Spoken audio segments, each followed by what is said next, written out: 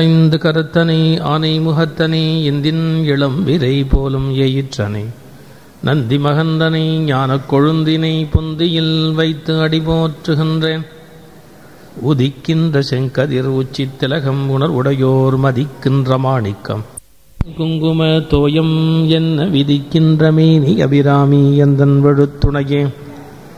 விழிக்கு துணை திருமென் மலர்பாதங்கள் மெய்மை குன்றா மொழிக்கு துணை முருகா எனும் நாமங்கள் முன்பு செய்த பழிக்கு துணை அவன் பன்னிரு தோளும் பயந்த தனி வழிக்கு துணை வடிவேலும் செங்கோடன் மயூரமுமே. என்னை நன்றாக இறைவன் படைத்தனன், தன்னை நன்றாக தமிழ் செய்யுமார்.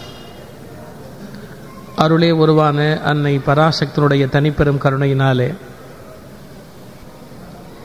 திருமால் நகர் ஐயப்பன் திருக்கோயிலில் நடைபெறுகிற மண்டல பூஜை பெருவிழாவையொட்டி மகாபாரத விரிவுரை நிகழ்த்துகிற ஒரு நல்ல வாய்ப்பு அமைந்தமைக்காக குருவருளையும் திருவருளையும் அதன் காரணமாக செயற்படுகிற பெரியோர்கள் அனைவரையும் வருகை தந்திருக்கிற பெரியவர்களாகிய உங்கள் ஒவ்வொருவரையும் ஒவ்வொருவர் உள்ளத்திலும் சுடர்விடுகிற ஈஸ்வர சைத்தன்யமாகிய இறையொரு பேரொளியையும் மனப்பூர்வமாக வணங்கி இந்த உரையை தொடங்குகின்றேன். பாண்டுவின் புத்திரர்கள் பாண்டவர்கள், திருதராஷ்டிரனுடைய புத்திரர்கள் துரியோதனாதிகள்.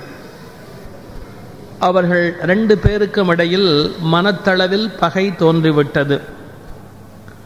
வஞ்சனையாக அழிப்பதற்காக காசிமா நகரத்துக்கு அனுப்பி அரக்கு மாளிகையிலே அழிக்க நினைக்கிற போது வித்திரருடைய கருணையினாலே சுரங்கப்பாதையினாலே தப்பி மறைந்து வாழுகிறார்கள் பாண்டவர்கள். இதற்கு நடுவிலே அர்ஜுனனை மணப்பதற்கு என்றே தோன்றியவள் பாஞ்சாலி. அந்த பாஞ்சாலிக்கு சுயம்பரம் அறிவித்தால் அர்ஜுனன் எங்கிருந்தாலும் வந்து விடுவான் என்று கம்புகிறார் தந்தையார். வெளியில் இருக்கிற ஸ்பீக்கர் சவுண்டை குறைங்க, வெளியில் ஒரு பெரிய சவுண்ட் இருக்கு. வெளியில் இருக்க ஸ்பீக்கர் சவுண்டை குறைக்க சொல்லுங்க, அது ஜாஸ்தியாக இருக்கு.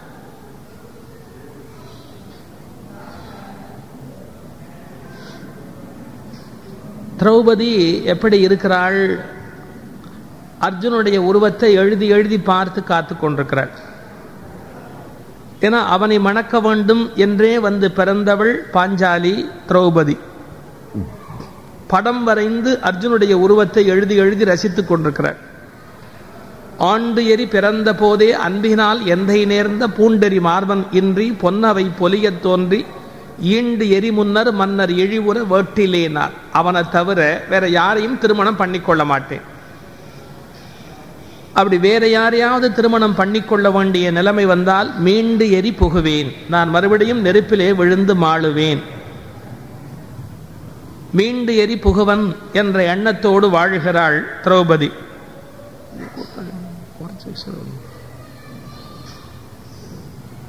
அவளுக்கு திருமண ஏற்பாடு சுயம்வரம் அறிவித்து விட்டார்கள்.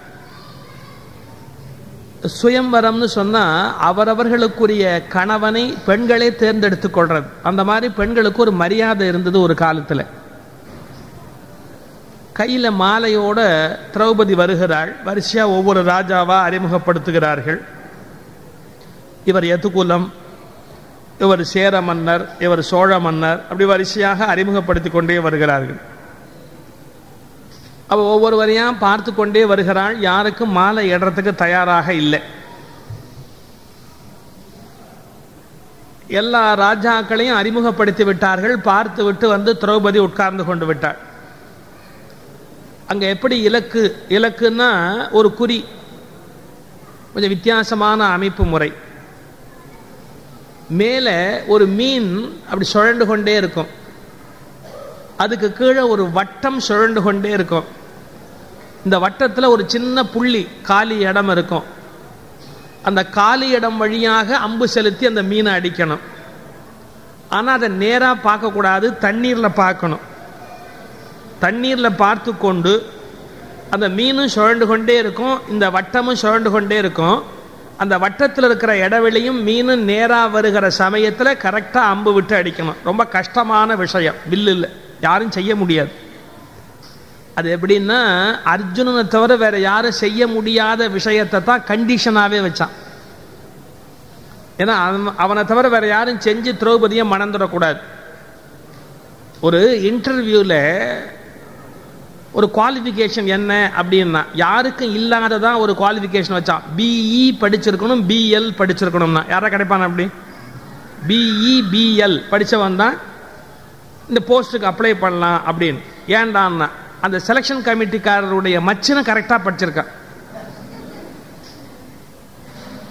வேற யாருமே அது மாதிரி படிக்கல. அவன் என்ன படிச்சிருக்கிறானோ அதை குவாலிஃபிகேஷனாக வச்சுவிட்டா அது வேற யாரும் கிட்டக்கே வர முடியாது இல்லையா?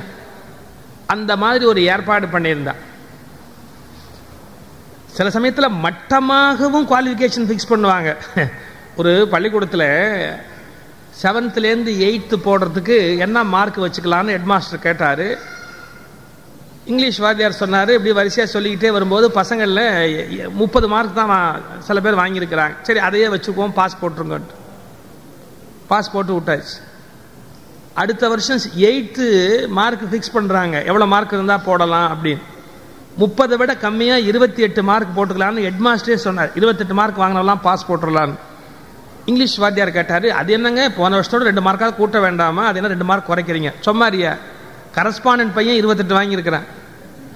நம்ம பள்ளி மேனேஜர் தாளாளர் அவர் பையன் 28 வாங்கியிருக்கிறான். அதை விட என்ன பெரிய தகுதி வேணும்? அவன் என்ன மார்க் வாங்கியிருக்கிறானோ அதான் பாஸ் பண்ணுறதுக்கே லட்சணம்னா. அது மாதிரி லட்சணத்தை ஃபிக்ஸ் பண்ணுற போதே ஆளுக்கு தகுந்த மாதிரி ஃபிக்ஸ் பண்ணிக்கிறது. இது அர்ஜுனனை தவிர வேற யாருமே இந்த காரியத்தை பண்ண முடியாது. இப்ப வரிசையா அரசர்கள்லாம் வருகிறார்கள். வந்து இப்படி இப்படி ரிவர்ஸ்ல குறி பார்த்து தண்ணீர்ல பார்த்து கொண்டு அந்த வட்டத்தில் நுழைஞ்சு மீனை போய் அடிக்கணும். மேலே சுழலுகிற மீனை அடிக்கணும். கொஞ்சம் கொஞ்சம் எல்லாருக்கும் தவறுகிறது. கொஞ்சம் கொஞ்சம் துஷ்டத்வீமன் சொல்றான், இதை யார் செய்கிறார்களோ அவர்களுக்கு என் தங்கை அப்படின்னு. ஆனால் எவ்வளவு தள்ளியது அப்படின்னா உளுந்தளவு, கடுகளவு, எள்ளளவு தள்ளிக்கிட்டே போகுது. அப்படி கொஞ்சம் கொஞ்சம் தப்பாகுது எல்லாருக்கும். அங்க இருக்கிற எல்லா ராஜாக்களும் ட்ரை பண்ணியாச்சு, முயற்சி பண்ணியாச்சு, யாராலும் நெருங்க முடியல. அப்போ பிராமண வடிவத்தில் அந்தணர்களுக்கு மத்தியில் அர்ஜுனன் உட்கார்ந்துருக்கிறான். கிருஷ்ணன் வந்தவன் பார்த்துட்டான், வந்திருக்கிறான் அர்ஜுனன் அப்படிங்கிறது தெரிஞ்சு பக்கத்தில் இருக்கிற பலராமன் ஒரு குத்தி சொன்னா, அதை பார் அந்த பிராமணர்களுக்கு மத்தியில் அர்ஜுனன் உட்கார்ந்துருக்கிறான் பார் அப்படின்னு சொல்லிவிட்டான் கிருஷ்ணன். இப்ப அரசர்கள் யாரும் வில்ல வளைக்கல அப்படின்ன உடனே அர்ஜுனன் பிராமண வடிவத்தில் இருக்கிறவன் எந்திரிச்சு கேட்டான், நாங்க முயற்சி பண்ணலாமான்னா. திருஷ்டத்யுமனுக்கும் தெரியும், துருபதனுக்கும் தெரியும் அர்ஜுனனை தவிர வேற எவனும் இந்த காரியம் பண்ண முடியாது அப்படின்னு. அதனால தாராளமா செய்யலாம் அப்படின்னா, ஏன்னா செஞ்சா அவன் கண்டிப்பா அர்ஜுனா தான் இருக்கணும்னு முடிவு பண்ணிக்கலாம். தாராளமா செய்யலாம். அர்ஜுனன் எழுந்திருச்ச உடனே அங்க அந்தணர்கள்லாம் மகிழ்ச்சி அடைந்தார்களாம். சத்திரியனை விட நாமெல்லாம் ரொம்ப வசந்தவங்கன்னு உலகத்துக்கு தெரியணும், போ போ போ அப்படின்னு. அவன் நேரா வந்தான், வில்லை எடுத்தான், அதே மாதிரி ரிவர்ஸ்ல குறிப்பாத்தான் அடிச்சான். கரெக்டா அந்த மீன் விழுந்தது. அந்த மீன் விழுந்த உடனே ஓடி வந்து பாஞ்சாலி அவன் கழுத்துல மாலையை போட்டு. ஏன்னா அவளுக்கு தெரியும் அர்ஜுனை தவிர வேற யாரும் இந்த காரியத்தை பண்ண முடியாது, அவர்கள் மறைந்து வாழுகிறார்கள், எனவே இந்த வடிவத்தில் இருக்க வேண்டும்னு முடிவு பண்ணியாச்சு. உடனடியாக அரசர்கள் எழுந்தார்கள். எங்களை அவமானப்படுத்திட்டே, யாரோ ஒரு பிராமண வில்ல வளைக்கிறான், அவனுக்கு மாலை போட வச்சு எங்களை அவமானப்படுத்திட்டே அப்படின்னு சண்டை ஆரம்பமாச்சு. அது பாஞ்சாலியோட ஜாதகம் அப்படி. அவளுக்கு என்னன்னாலும் முதல்ல சண்டை தான் அவளுடைய வாழ்க்கையில நடக்கும். அப்படிப்பட்ட உக்கிரகமான நேரத்தில் தோன்றியவள் அவள். அந்த பிரச்சனை ஆரம்பமாச்சு. பீமன் மற்ற எல்லா அரசர்களையும் விரட்டி விட்டு இந்த 5 பேர் பாஞ்சாலியை எடுத்துக்கொண்டு எல்லா அரசர்களையும் விரட்டி விட்டு நேராக வீட்டுக்கு வருகிறார்கள். அந்த வீட்டுக்கு உள்ள உட்கார்ந்து இருக்கிறாள் குந்தி தேவி. அவளுக்கு தெரியாது பிள்ளைகள் போய் இது மாதிரி பாஞ்சாலியை மணமுடித்து கொண்டு வருகிறார்கள்னு தெரியாது அவளுக்கு. அம்மாக்கே சொல்லல. அவங்க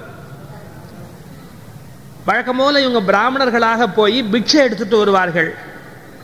அதே மாதிரி வாசல்ல நின்று கொண்டு தருமன் சொன்னா, அம்மா நாங்கள் ஒரு பிட்சை கொண்டு வந்திருக்கிறோம் அப்படின்னா. அம்மா நாங்கள் ஒரு பிட்சை கொண்டு வந்திருக்கிறோம்னு வழக்கம் போல சொன்னான். அம்மா என்ன நினைச்சாலோ தெரியல, பட்டுன்னு அவசரப்பட்டு ஒரு வார்த்தை சொன்னார், 5 பேரும் பங்கிட்டு உண்ணுங்கள்னா. இவன் கொண்டு வந்திருக்கிறது பாஞ்சாலியே, அதை தான் சொல்றான் ஒரு பிட்சை கொண்டு வந்திருக்கிறோம் அப்படின்னு. அம்மா உள்ளேந்தே அவசரப்பட்டு சொல்லிட்டா, என்ன 5 சமமாக பங்கிட்டு உண்ணுங்கள் அப்படின்னு ஒரு வார்த்தை. அம்மா மறுபடியும் வெளியில வந்து பார்த்துட்டு சொல்லுன்னா, அதான் சொல்லிட்டேனப்பா 5 சேர அருந்துங்கள்னு சொல்லிட்டே வெளியில வந்து பார்த்தவ என் நினைந்தேன் என்னுரைத்தேன் என்றாள். ஐயோ நான் என்ன நினைச்சேன், என்ன சொல்லிட்டேன், தப்பா சொல்லிட்டேனே அப்படி. ஆனா அப்பதான் தருமன் சொன்னா ஒரு வார்த்தை, இல்லை நீ சொன்னது வேத வாக்கு, 5 அவளை மணப்பது என்று தீர்மானித்தோம் அப்படின்னா. இந்த 2 விஷயம் இந்த இடத்துக்குள்ள இருக்கு. நாம என்ன ஏதுன்னு தெரியாமையே சில விஷயங்களை சொல்லிவிட்டு பின்னால ரொம்ப கஷ்டப்படுவோம். அவ்வளவு சிக்கலான விஷயம் இந்த நாக்கு. கொஞ்சம் யோசிச்சு சில வார்த்தையை பேசணும். யோசிக்காம எதையாவது ஒன்றை பேசிடுறது, அப்புறம் அது என்ன விளைவு வருது அப்படிங்கிறதெல்லாம் தெரியாம கஷ்டப்படுறது. இந்த 2 அடி இருக்கு பாருங்க நாக்கு, இதை சரியான கண்ட்ரோல்ல வச்சிருந்தா 6 அடி மனுஷன் கண்ட்ரோல்ல இருப்பான். இந்த 2 அடி நாக்கு அது இஷ்டத்துக்கு ஆட விட்டோன்னு வச்சுங்க, 6 அடி மனுஷன் காணாம போயிடுவான், இல்லாட்டி 6 அடி நிலத்துக்குள்ள போயிடுவான். அவ்வளவு வலிமையானது இந்த நாக்கு. நம்ம சில விஷயம் சொல்லுவோம், யோசிக்காம பேசுவோம். என்னுடைய நண்பர் ஒருத்தருடைய வாழ்க்கையில நடந்த நிகழ்ச்சி பாருங்க. அவருக்கு அப்பா அம்மா கிடையாது. அவருடைய அத்தை அந்த பிள்ளைய வளர்த்தா, மகனை விட மேலாக வளர்த்தா அத்தை. பொண்ணையும் கல்யாணம் பண்ணி கொடுத்துட்டா, தன்னுடைய மகளையே திருமணம் பண்ணி கொடுத்துட்டா. அந்த பையனையும் தான் தான் வளர்த்துருக்கிறோம், தான் பொண்ணையும் கொடுத்துருக்கிறோங்கிறதுனால கொஞ்சம் உரிமை எடுத்துக்குவாங்க. இவர் லேட்டா வந்தா ஏன் லேட்டா வர அப்படின்பா, ஏன் பணம் செலவு பண்ற அப்படின்பா. தாயார் ஸ்தானமும் அவதான், மாமியார் ஸ்தானமும் அவதான், கொஞ்சம் உரிமை எடுத்துக்குவா. இவர் கொஞ்சம் அழுத்துக்க ஆரம்பிச்சார். என்ன இப்படி அம்மாவாவும் மாமியாராவும் அவளே ஆயிட்டதால கொஞ்சம் ஓவரா டாமினேட் பண்றா, எல்லாத்துலயும் தலையிடுறா அப்படின்னு ஒரு நினைப்பு. ஒரு நாள் வந்துட்டு இவர் லேட்டா வந்துட்டு மாடிக்கு இப்படி போயிருக்கிறார். அப்படி போற போது அந்த அம்மா என்னமோ ஒரு கேள்வி கேட்டாங்க. அவர் ஏதோ ஒரு மரியாதை உள்ளவர் தான், ஒரு கோவத்துல சொல்லிட்டாரு, ஏன் இப்படி இருந்து என் பிராணனை வாங்குற அப்படின்ட்டு மேல போயிட்டார். ஏன் இப்படி இருந்து என் பிராணனை வாங்குற அப்படின்னார். மறுநாள் காலம்பர அந்த அம்மா தூக்குல தொங்கிவிட்டார். அவர் நினைச்சு நினைச்சு நினைச்சு அழுதார். நான் ஒண்ணுமில்லாம இருந்த எனக்கு வாழ்வு கொடுத்தவ அவதான், என்னை உருவாக்குனது அவதான். என்னமோ ஒரு அவசரத்துல ஒரு எரிச்சல்ல ஒரு வார்த்தை தப்பா சொல்லிட்டேன், நீ இருந்து ஏன் இருந்து பிராணனை வாங்குற அப்படின்னு. ஓ இருந்தா தானே பிராணனை வாங்குறோம், செத்தே போயிட்டாரு. நீங்க எத்தனை முயற்சி பண்ணாலும் நம்ம உயிரை திரும்பி கொண்டு வர முடியுமா? முடியாது. நம்ம அவசரத்துல சொல்லுகிற ஒரு சொல் இருக்கே, கடுமையான விளைவுகளை ஏற்படுத்தும். இது நமக்கு தெரியறதே இல்லை. ஏன் நான் அப்படி சொன்னா என்ன அப்படின்லாம் பல பேர் பேசுவாங்க. ஒவ்வொரு சொல்லையும் யோசிச்சு சொல், இந்த சொல் எப்படி இன்னொருத்தரை பாதிக்கும், நம்ம இந்த சொல்ல பயன்படுத்தலாமா கூடாதா, அப்படி யோசிக்க ஆரம்பிச்சாலே பிரச்சனை வராது. என்கிட்ட ஒருத்தர் சொன்னார், இப்படிலாம் யோசிச்சா பேச்சே வராதுன்னார். பிரச்சனையே இல்லையே, எவ்வளவுக்குள்ள பேசாம இருக்கிறோமோ அவளுக்குள்ள நிம்மதி தானே. சும்மா லொடலொடலோட எதையாவது உளறித்தானே எல்லாம் பிரச்சனையை வர வச்சுக்கிறோம். லூஸ் டாக் அப்படிமா இங்கிலீஷ்ல, தேவையில்லாம என்னத்தையாவது உளர்றது, அதான் பெரிய பிரச்சனைக்கே காரணம். இன்னொன்னு சொல்றேன், மனசுல பதியணுங்கிறதுக்காக சொல்றேன். ஒரு ராஜாக்கு தெனாலிராமன் மாதிரி விகட கவி மாதிரி ஒரு ஆளு லொடலொடலோட எப்ப பார்த்தாலும் ஏதாவது பேசிக்கிட்டே இருப்பாங்க. அவன் ஒரு நாள் காட்டு வழியா வர்றான் அரண்மனைக்கு. அப்ப அங்க ஒரு மண்டை ஓடு கிடந்தது கீழே. அந்த மண்டை ஓட்டை இப்படி ஆச்சரியமா பார்த்து, இந்த மண்டை ஓடு எப்படி இங்க வந்தது அப்படின்னு இவன் தன்னை அறியாம வாயை விட்டு கேட்டான். இவனுக்கு ஆச்சரியம், அந்த மண்டை ஓடு சொல்லுச்சு, வாயை அடக்காததால் வந்தேன் அப்படி. மண்டை ஓடு, அடே மண்டை ஓடு பேசுது, நமக்கு தான் பிரம்மையா அப்படின்ட்டு மண்டை ஓட்டை பார்த்து, நான் உன்னை கேட்டேன் பதில் சொல்றேன், நீ தான் பேசினியா, எப்படி வந்தேன்னா, வாயை அடக்காததால். மண்டை ஓடு மறுபடியும் பேசு. இந்த பயலுக்கு ஒரே ஆச்சரியம், மண்டை ஓடு பேசுது, மண்டை ஓடு பேசுது. குதிச்சுக்கிட்டு நேரம் அரண்மனைக்கு போய் ராஜா கிட்ட சொன்னான். அந்த ராஜா இவன் பல சமயம் உளறி இருக்கிறதால சொன்னான், உளராது, நீ ஏதாவது உளருவே, தெரியாம பேசுற, என் நேரத்தை வீணாக்காது, இந்த இடத்த விட்டு போகணும். இல்ல இல்ல நிஜமா மண்டை ஓடு பேசுது, நீங்க வந்து பாருங்கோ அப்படின்னு. டேய் நான் வருவேன், என் நேரம் மட்டும் வீணா போச்சு, அப்புறம் எனக்கு என்ன கோவம் வரும்னு தெரியாது. நம்புவாங்களா யாராவது? எரிச்சல் அங்கேருந்து ராஜா வந்து நின்றுக்கிட்டு, என்னன்னா இவன் மண்டை ஓட்டை பார்த்து கேட்டான், இந்த மண்டை ஓடு இங்க எப்படி வந்தது அப்படின்னா. ஒண்ணுமே அந்த மண்டை ஓடு பேசல. இப்போ ஒரு வார்த்தை வரல, ஒரு சத்தம் வரல. ஐயோ இப்ப பேச மாட்டேங்குதுன்னா ராஜா சொன்னா, எரிச்சலை உண்டு பண்ணாத, என்னைக்குமே மண்டை ஓடு பேசாது, நீ என் பொய் சொல்லி என் நேரத்தை கெடுத்துட்ட. இல்லை மகாராஜா, நான் வரும்போது பேசு. மறுபடியும் கேட்டா, நீ எப்படி இங்கே வந்தேன்? மண்டை ஓடி பேசவே. ராஜாக்கு எரிச்சலா போய் கத்திய வாழை உருவி, இந்த விகட கவி இருக்கான் பாருங்க, பழியன்னு அவன் தலையை வெட்டினா. தலை துடிச்சுக்கிட்டு போய் அந்த மண்டை ஓட்டுக்கு பக்கத்தில் விழுந்தது. ராஜா அந்தாண்ட போன உடனே அப்படி போனதுக்கு அப்புறம் அந்த மண்டை ஓடு சிரிச்சுக்கிட்டே இந்த தலையை பார்த்து கேட்டது, நீ எப்படி வந்த? உடனே இது சொல்லிச்சு, வாயை அடக்காததால். அவசரப்பட்டு போய் கொட கொட கொட கொட உளராம இருந்திருந்தா இந்த ஆபத்து வருமா? தீயினால் சுட்ட புண் உள்ளாறு மாறாது, நாவினால் சுட்டவடு. வார்த்தை எச்சரிக்கையா பேசணும். ஒரு சொல் தப்பா பேசிட்டோம், விளைவு விபரீதமா நம்ம இன்னொருத்தர் பேசுற போது என்ன வேணாலும் பேசுவோம், என்ன நினைப்பில் வேணாலும் என்ன வேணாலும் சொல்வோம். அதை விட ஆபத்து உலகத்தில் ஒண்ணு கிடையாது. யோசிச்சு சொல்லணும் ஒவ்வொரு வார்த்தையும். இப்ப அவசரப்பட்டு பேசிவிட்டாள் குந்தி ஒரு வார்த்தை, விளைவு எவ்வளவு மோசமா போச்சு. ஐவரும் சேர அருந்துவீர் அப்படின்னு விட்டா. தருமன்னு சொல்லிட்டான், எங்கள் அபிப்பிராயமும் அதுதான் அப்படின்னு. நான் இதை தான் ஆனந்த விகடல்ல மனசே ஒரு மந்திரச்சாவி கட்டுரை எழுதும் போது எழுதியிருந்தேன். நாம நினைக்கிற அளவுக்கு தருமன் உயர்ந்தவன் அல்ல. நாம் ரொம்ப காலமா சொல்லிக் கொண்டு வருகிற அளவுக்கு தருமன் அவ்வளவு உயர்ந்தவன் அல்ல. அவன் மனசுக்குள்ளேயும் ஆசா பாசங்கள் உண்டு, குரூரம் உண்டு, கோபம் உண்டு, தாபம் உண்டு. மனிதர்கள்ல கொஞ்சம் பரவாயில்லேன்னு வேணா சொல்லலாமே ஒழிய அவன் உலக மகா உத்தமெல்லாம் கிடையாது. இது நம்ம மக்கள்கிட்ட எப்படி ஒரு கெட்ட பழக்கம்னா, ஏதாவது ஒருத்தனை பத்தி ஒரு அபிப்பிராயம் ஃபார்ம் ஆயிட்டா அவன் கெட்டவன் நினைச்சுட்டா கெட்டவனே தான், நல்லவன் நினைச்சுட்டா நல்லவனே தான். அவன் என்ன அயோக்கியத்தனம் பண்ணாலும் அதை மக்கள் யோசிக்கவே மாட்டாங்க. நான் ரொம்ப வித்தியாசமான ஆள். எவ்வளவு பெரிய புராணங்களை கையில எடுத்தா கூட என் மனோதர்மத்துக்கு ஏற்பத்தான் கையாளுவேன். ஏற்கனவே எல்லாருமே அப்படியே சொல்லிட்டாங்களே அதேபடி நான் சொல்லுன்ற கட்டாயம் எல்லாம் எனக்கு கிடையாது. தருமனை பற்றி ரொம்ப உயர்வா நாம சொல்றமே ஒழிய தருமனுக்குள்ளேயும் ஆசா பாசங்கள் அசிங்கங்கள் நிறைய உண்டு. இப்ப நான் ஏன் இதை சொல்றேன் அப்படின்னு கேட்டா, ஏன் சார் இதெல்லாம் இப்ப சொல்லணுமா இந்த காலகட்டத்தில்? எனக்கு தருமனை காப்பாற்றுறது முக்கியமே இல்லை, மனுஷனை காப்பாற்றுறது முக்கியம். மனுஷன் என்ன நினைக்கிறான், நம்ம கிட்ட நிறைய கெட்ட எண்ணம் இருக்கே, நாம முன்னேற முடியுமா முடியாதா? இப்படி இருந்தவன் தான் வசந்திருக்கிறான். நீ மனசு வச்சா நீயும் உயரலாம். நாம ஒசரணும் அப்படிங்கிறதுக்காக நான் சொல்றேனே ஒழிய தருமனை கேவலப்படுத்தணும் எனக்கு ஒன்றும் ஆசை கிடையாது. ஏன் சார் அர்ஜுனன் ஜெயிச்சுட்டு வந்திருக்கிறான், அவளை கல்யாணம் பண்ணிக்கிறது என்ன ரைட் இருக்கு? எனக்கும் அந்த மனசுல அபிப்பிராயம் இருக்குன்னு சொன்னாலேயே எப்படி அந்த அபிப்பிராயம் வரலாம்? தம்பி அர்ஜுனன் ஜெயிச்சவ, அவன் தானே கல்யாணம் பண்ணணும்னு சொல்லணுமா இல்லையா? பெருந்தன்மையா? இல்ல, ஆசை இருக்கு தருமனுக்கு. எவ்வளவு பெரிய மனிதர்கள் நாம் சொல்லுகிறோமோ அவர்களுக்கும் கீழான தாழ்வான எண்ணங்கள் இருக்கவே செய்யும். அது மனித பிறவியினுடைய இயல்பு. இதை எதுக்கு சொல்றேன்? சில பேர் தனக்கு சில எண்ணங்கள், நம்ம ரொம்ப இன்ஃபீரியாரிட்டி காம்ப்ளெக்ஸா மாறிடுவான். நம்ம ரொம்ப இவ்வளவு தப்பா நினைக்கிறோமே, அவ்வளவு தப்பா நினைக்கிறோமே. பெரிய பெரிய மனுஷன்லாம் இதை விட தப்பு தப்பா நினைச்சிருக்கான். அதை உடைச்சாதானே ஒரு தன்னம்பிக்கை வரும், அதை உடைச்சாதானே மேல வரணுங்கிற எண்ணம் வரும். அதுக்காக உடைக்கிறோம். சரி, அது வேற ஒரு ஆராய்ச்சிக்கு போகும். இப்ப அது ஆராய்ச்சி சொற்பொழிவல்ல, கதை சொல்ற இடம். தருமன் சொல்லிட்டான், அம்மா என் மனசுலயும் அப்படி ஒரு எண்ணம் இருக்கு அப்படின்னுட்டான். இப்ப என்ன பண்றது? ஐவரும் சேர அருந்துவதை தவிர வேற வழி இல்லை, முடிவாகி போச்சு. இதுக்குள்ள துருபதனுக்கு ஒரு சந்தேகம், என்னடா இது மாதிரி போனார்களே, இவர்கள் யாருன்னே தெரியலையே, அந்தனர்கள் மாதிரி வந்தார்கள், பெண்ணை அழைத்து கொண்டு போய்விட்டார்கள், போய் பார்த்துட்டு வாடா அப்படின்னு அனுப்புனான் ஒற்றர்களை எல்லாம். அவன் சொன்னான், வந்து அவங்க பேசுறதெல்லாம் பார்த்தா அவர்கள் பாண்டவர்கள் மாதிரி தான் தெரியுது, எனக்கு தெரிந்து அவர்கள் பிராமணர்கள் அல்ல, பஞ்ச பாண்டவர்கள் தான். எனவே சரியான இடத்துல தான் திரௌபதி போயிருக்கா, மகிழ்ச்சியா இருக்கிறாங்க, அவன் ஒன்றும் துக்கமா இல்லை, வருத்தமா இல்லை, அதனால நல்ல காரியம் சரியாக நடந்திருக்கிறது அப்படி. சரி, இனியும் மறைத்து பிரயோஜனம் இல்லை, 5 பேரையும் அரண்மனைக்கு கூட்டிட்டு வா அப்படின்னா துருபத மகாராஜா. அவங்களை டெஸ்ட் பண்றான். 5 பேரும் வரும்போதே பாருங்க, தர்பை க்ஷமித்து பிராமணர்களுக்கு உரிய யஜ்ஞ திரவியங்கள்லாம் வச்சிருக்கிறான். அப்புறம் அவங்க படிக்க வேண்டிய வேத நூல்கள் அதெல்லாம் ஓலையில எழுதி வச்சிருக்கா. இன்னொரு பக்கம் சத்திரியர்களுக்குரிய வில் போன்ற கருவிகளை எல்லாம் வச்சிருக்கா. இப்படி இன்னொரு பக்கம் வைசியர்களுக்குரிய வணிகமான விஷயங்களை எல்லாம் வைத்திருக்கிறா. உள்ள நுழைஞ்ச உடனே இவங்க எதை தொடறாங்க எதை எடுக்கிறாங்க அப்படிங்கிறத வச்சு முடிவு பண்ணலாம் அப்படின்னு. உள்ள நுழைஞ்ச உடனே இப்படி தேடி தேடி தேடி இப்படி பார்த்து இந்த வந்தவன்லாம் பிராமணனுக்குரிய சமித்தையோ தர்பையோ எதையுமோ தொடல, நேரா வந்தான் வில்லு கருவி இதெல்லாம் எடுத்து பார்த்து நல்லா இருக்கே, வாழ் நல்லா இருக்கேன்னு அதை உட்காந்து ஆராய்ச்சி பண்ணிட்டு இருந்தான்.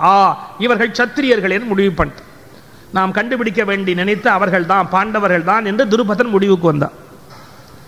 இங்க இப்ப கூட இந்த வெஸ்டர்ன் சைக்காலஜி பீப்புள் என்ன பண்ணுவாங்க, சைக்காட்ரி சைக்காலஜி படிச்சவங்க ஒருத்தரை டெஸ்ட் பண்றதுக்கு ஒரு குழந்தைய ஒரு 7 ஐட்டம் வச்சு அது எதை எடுக்குதோ அதை பொறுத்து அவருடைய கேரக்டரை டிசைட் பண்ணுவாங்க. சாக்லேட் எடுக்குதா, புக்ஸை எடுக்குதா, இல்லாட்டி சாப்பிட்ற ஐட்டத்தை எடுக்குதா, இல்லாட்டி பேனா மாதிரி எடுத்து குடையுதா, கயட்டி பார்க்குதா, அதனுடைய மைண்ட் செட் எப்படி இருக்கு, மைண்ட் எப்படி இருக்குன்னு கண்டுபிடிக்கிறதுக்கு நிறைய வச்சிருப்பாங்க. அதான் பையன் வளர்ந்த உடனே இவனை எதுவாக அனுப்பலாம் அப்படின்னு ஒரு அப்பா கவலைப்பட்டாரான். உடனே அந்த சைக்காட்ரிஸ்ட் என்ன சொல்லியிருக்கிறாரு, நான் 3 விஷயம் வைக்கிறேன், அவன் எதை எடுக்கிறான்னு பார்ப்போன்னு ஒரு பைபிள். ஏன்னா அது வந்து மேல்நாடு இல்லையா, ஒரு பைபிள்.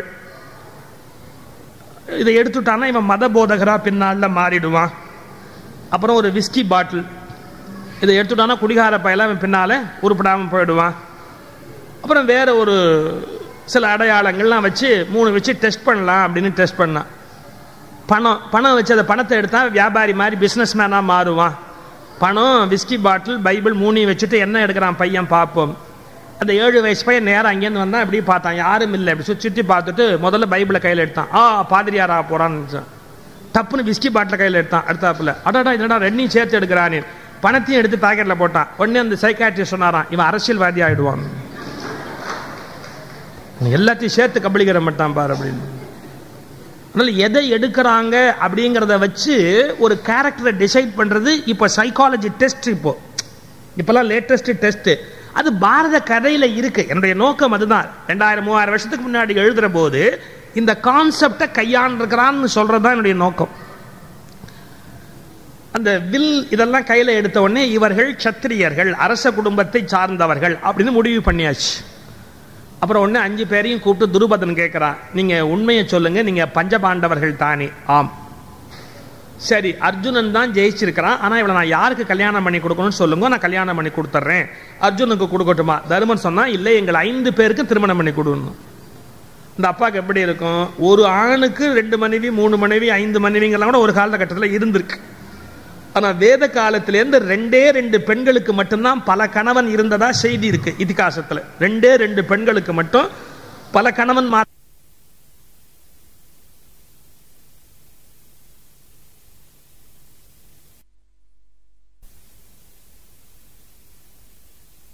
விளக்க முடியாது. எங்க 5 பேருக்குமே கல்யாணம் பண்ணி கொடுக்கணும். மறுச்சுட்டான். துருபதனால கொடுக்கறதுக்கு மனசு வரல. அப்போ வேத வியாசரே வந்து இந்த பாஞ்சாலியின் பிறப்பு ரகசியத்தை சொல்றார். பூர்வ ஜென்மத்தில் அவன் நலாயினியா பிறந்தா. அப்படி நலாயினியா பிறந்தவள் 5 முறை சிவபெருமானை வேண்டி இருக்கிறாள். தன்னுடைய கணவனை பிரிந்து வாழ முடியாம பதிம் தேகிம் பதிம் தேகிம் பதிம் தேகிம் அப்படின்னு. அப்போ 5 கணவன்மார்கள் அவளுக்கு அமைய வேண்டும் என்று சிவபெருமானே வாக்கு கொடுத்திருக்கிறார். அது இப்போ பலித்தமாகி இருக்கிறது. 2வது, இந்த பாண்டவர்கள் தத்துவ ரீதியா பார்த்தா பாண்டவர்கள் 5 பேரும் 5 பொறிகளை போல புலன்களை போலன்னா மனசு போல பாஞ்சாலி. 5 பொறி புலனுக்கும் ஒரு மனசு தான் இருக்க முடியும்.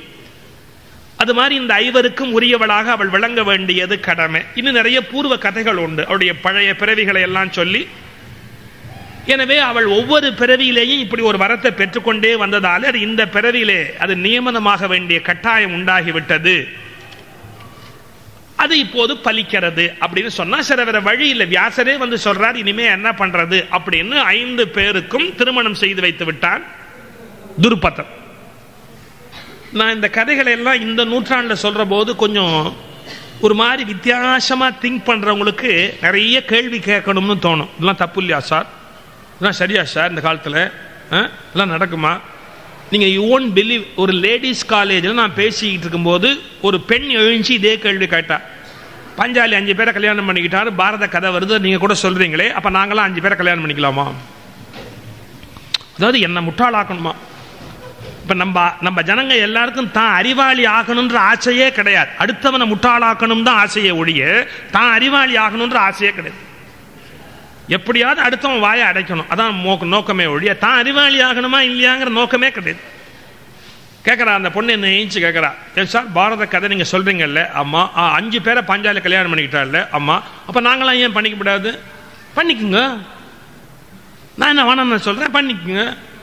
இப்ப நீங்க என்னதான் சொல்றீங்க? அப்ப கற்பு ஒழுக்கம் அதெல்லாம் அர்த்தம் இல்லாம போயிடாதா? அப்ப பாரத கதையெல்லாம் இப்ப சொல்லக்கூடாது இல்லையா? நான் சொன்னேன், இந்த பாருமா, ஒரு முக்கியமான விஷயம் தெரிஞ்சுக்கணும். பாஞ்சாலி 5 பேரை கல்யாணம் பண்ணிக்கிட்டா நான் பண்ணிக்கிட்டுமான்னு மட்டும் நீ கேட்கறியே. பாஞ்சாலி நெருப்புலேருந்து வந்தா, நீ நெருப்புலேருந்து வந்தியோ? அவ நெருப்பு அக்னிலேருந்து வெளியில வந்தான்னு கதை வருது. நீ நெருப்புலேருந்து வந்தேன்னா நீ 5 பேர் கல்யாணம் பண்ணிக்கலாம். அவளுக்கு எல்லாம் எக்ஸப்ஷனா இருக்கு விதியோடைய. நெருப்புலேருந்து யாராவது வந்தாங்களா உலகத்துல? எல்லாம் கருப்பையிலேருந்து வந்தாங்களே ஒழிய நெருப்புலேருந்து வந்தவங்க யாரும் கிடையாது. நான் சொன்னேன், இல்லாட்டி இப்படி ஒண்ணு பண்ணுவோம், என்ன மறுபடியும் நீ வேணா நெருப்புக்குள்ள போயிட்டு வெளியில வா, வந்தேன்னா 5 பேர் கல்யாணம் பண்ணிக்கும்.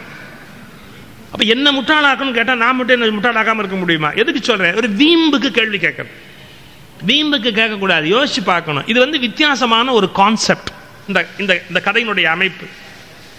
பாஞ்சாலி 5 பேரை கல்யாணம் பண்ணிக்கிறத தவிர வேற வழி இல்லை. அதனால அதையெல்லாம் நம்ம மேற்கோளா எடுத்துக்கூடாது. இந்த காலத்தில் அப்படி இருக்கக்கூடாதான். அதுல இருந்து நல்ல ஐடியாலஜி, கருத்து, கான்செப்ட், இன்னைக்கு தேவையான விஷயத்தை எடுத்துக்கணும். கதையினுடைய ஒரு பகுதியை மட்டும் எடுத்து வச்சுட்டு கிண்டல் அடிக்கிறது, கேலி பண்றது, இப்படி பார்த்தா எதுல வேணாலும் பண்ணலாம். எல்லாத்திலும் சொத்து இருக்கு, எதுல வேணாலும் கேலி பேசலாம், அதுக்கு முடிவே கிடையாது.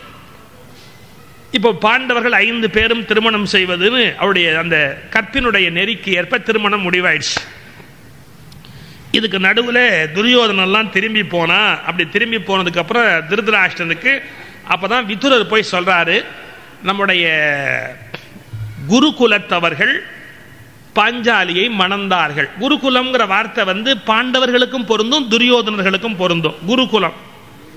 இந்த திருதராஷ்டிரனுக்கு விழிப்புலன் இல்லை, அதனால கிட்டக்க போய் சொல்லணும். அதை சொல்லுகிறான் யாரு? விதுரன் சொன்னா, அண்ணா நம்முடைய குருகுலத்தவர்கள் பாஞ்சாலியை மணம் செய்தார்கள். திருதராஷ்டிரன் நினைச்சுக்கிட்டா நம்ம பிள்ளை துரியோதனன் தான் ஜெயிச்சு கல்யாணம் பண்ணிட்டான் போல் இருக்கு நினைச்சு, ஆஹா சந்தோஷம் சந்தோஷம் சந்தோஷம், மகிழ்ச்சி மகிழ்ச்சின்னா. அப்பதான் விதுரர் சொன்னார், நான் இப்ப சொல்ல போறதையும் சொன்னா அப்புறமும் உனக்கு மகிழ்ச்சி இருக்குமா என்னன்னா, குருகுலம்னு நான் சொன்னது துரியோதனனை அல்ல, பாண்டவர்களை அப்படின்னார்.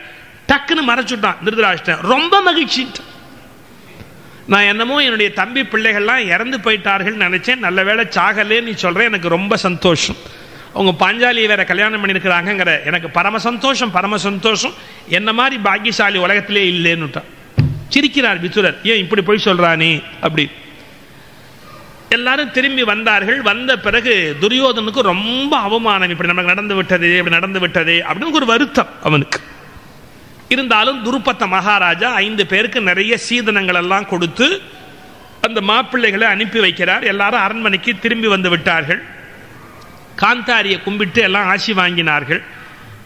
தீர்மானம் பண்ணிட்டான் திருதராஷ்டிரன், இனியும் இந்த தருமனையும் அந்த 4 பேரையும் நாம இங்கேயே வைத்துக்கொண்டு நம்முடைய புள்ள துரியோதனையும் வச்சிருந்தா ஒருத்தன் வெட்டிக்கிட்டு செத்து போடுவான்.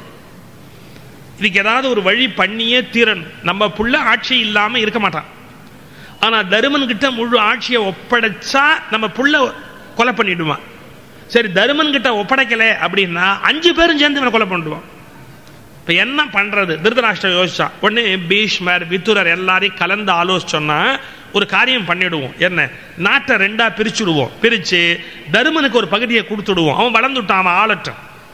நாம பூர்வீகமா வச்சிருந்த இந்த பகுதியை நாமே வைத்துக் கொள்வோம்.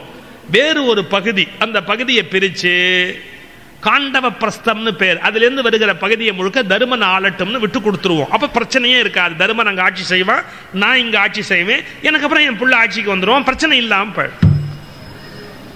பெரியவர்களும் பார்த்தார்கள், இது நல்ல யோசனை. தருமருக்கு பட்டாபிஷேகம் பண்ணினார்கள். பட்டாபிஷேகம் பண்ணினா நீ காண்டவ பிரஸ்தத்துல போய் ஆட்சி நடத்தப்பா, சந்தோஷமா இருப்பா, உன்னுடைய மனைவி மக்களோட புறட்டு போ அப்படின்ட்டு இந்த ஆட்சியை பெற்றுக்கொண்டு நேரா காண்டவ பிரஸ்தம் போய் அதை புதுப்பிச்சு இந்திரபிரஸ்தமாக ஆக்கி வசதி உடைய ஒரு பகுதியாக ஆக்கி அங்கு ஆட்சி ஆரம்பித்து விட்டான் தருமன். அதுக்கு நாரதர் வந்தார், அந்த விழாவுக்கு வந்தார். வந்து பார்த்துட்டு சொன்னார், ஏன்பா நீ 5 பேரும் ஒரு பெண்ணை கல்யாணம் பண்ணியிருக்கிறீங்களே, இதனால உங்களுக்கு சிக்கல் வராதா? இதான் நாரதருடைய வேலைன்னு பேர். இவன் 5 பேருமே சரியா இருக்கான். அவர் ஒரு கேள்வி கேட்டார், உங்களுக்கு சிக்கல் வராதான்னு. தருமன் சொன்னா, என்ன சிக்கல் வரப்போகுது? அது இல்லை, அது என்ன இருந்தாலும் ஒரு முறை இருக்கணும். ஓராண்டு ஒருவரோடு அவள் இருக்க கடமைப்பட்டவள். அப்படி இருக்கிற போது மற்ற 4 அவளை தாயாக நடத்தணும் அப்படிங்கிற மரபு இருக்கணும்.